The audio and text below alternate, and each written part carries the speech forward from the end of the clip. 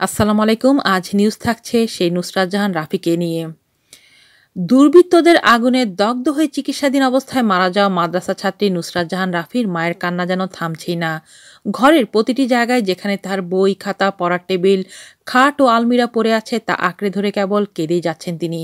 শুক্রবার তাদের বাসায় গিয়ে দেখা যায় প্রিয় কন্যার হাজারো স্মৃতি ও দুঃসহ বেদনা নিয়ে নুসরাতের শয়নকক্ষে নির্বাক হয়ে বসে আছেন তার মা শিরিন আক্তার।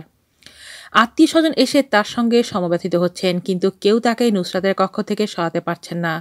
নুসরাত মাকে খুবই ভালোবাসত, মাকে নিয়ে কবিতাও লিখেছিল সে।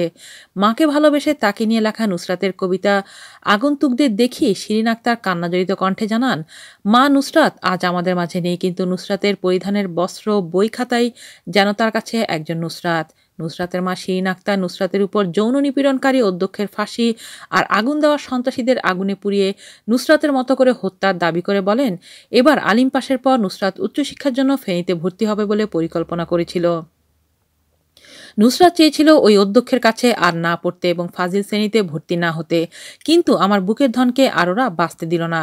একমাত্র মেয়েকে হারিয়ে শিরিন আক্তার পাগলের মতো সবার দিকে অপলক দৃষ্টিতে তাকিয়ে থাকেন আর বিলাপ করছেন।